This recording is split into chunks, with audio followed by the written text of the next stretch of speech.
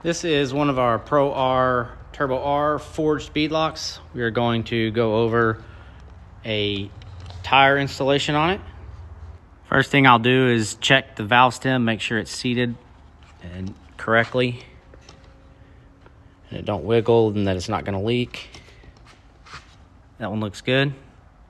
Get all these bolts out of here off the bead lock using a 1/2 inch socket impact.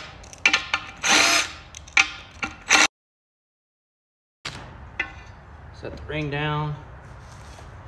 Spray the tire here real quick.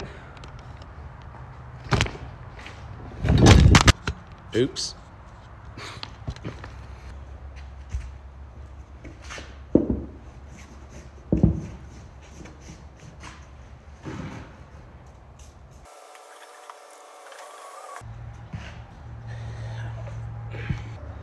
Next, we'll set it down over the face, and we'll work it around here.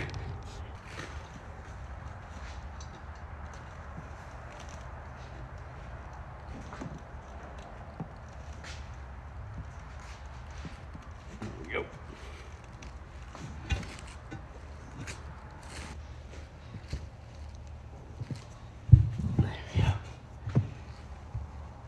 Want to make sure it's seated all the way on the bead surface, all the way around. If it's not, you won't get an even seal.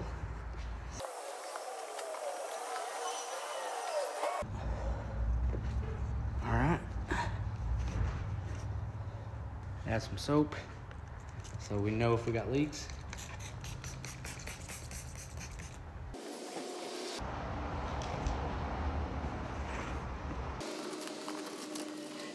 And we'll throw our bead lock back on.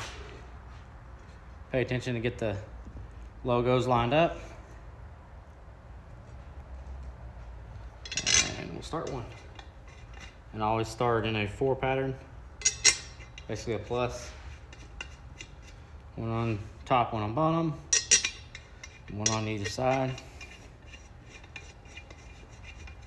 These will be uneven. You'll have 3 between, 4 between, 3 between, 4 between.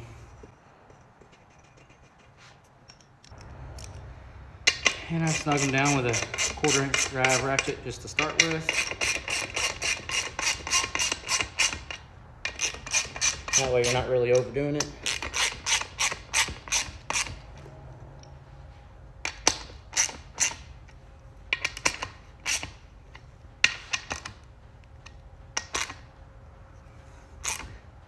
All right, got those snugged up.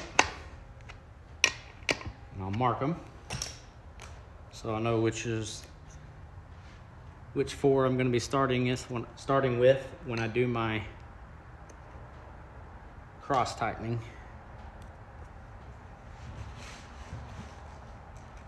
Go back in here, add all the rest of the bolts.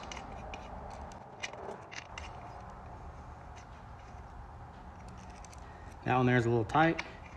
I don't ever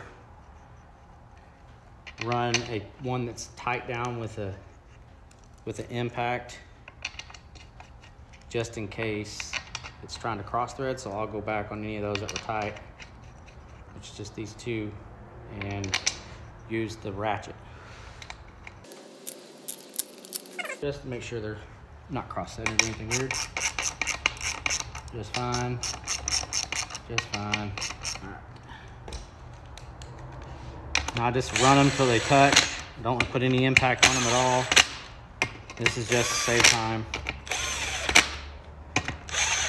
No, I'm not torquing them down with the impact. All right, they're all ran down. I'll start trying to tighten them somewhat even as best I can here. Go to my first 4.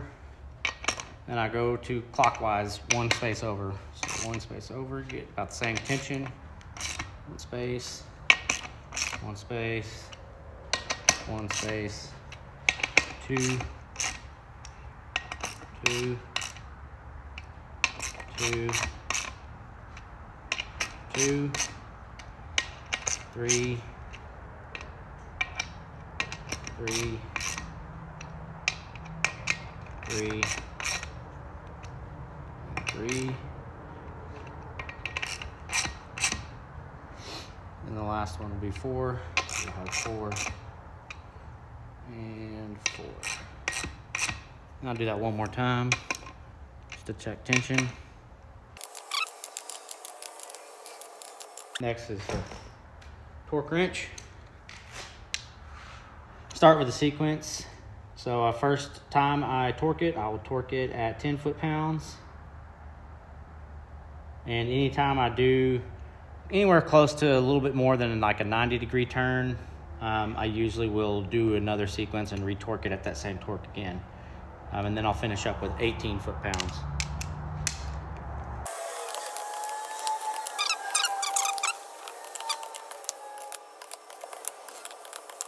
Definitely had more than 90-degree turns in that, so I'm gonna go back and do this all again.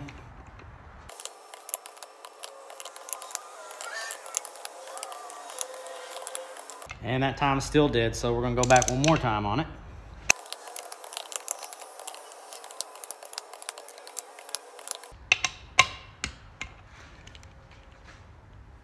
Readjust my torque to 20 foot-pounds.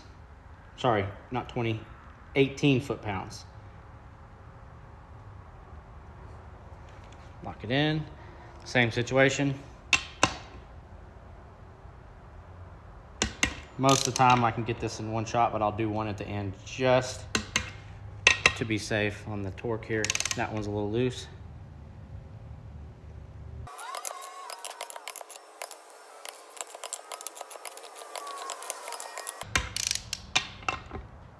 And one last go around.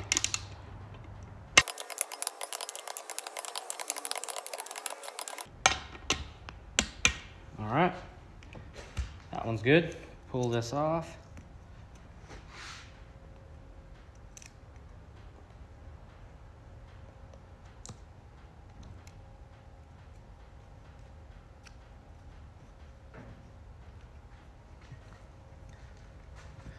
And I'll drop it down onto a bucket.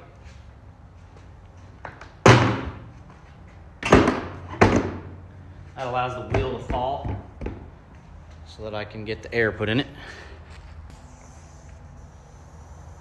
And they take about maybe 10 PSI, if that, to set. But I usually run them closer to 20 just to make sure they're set really well.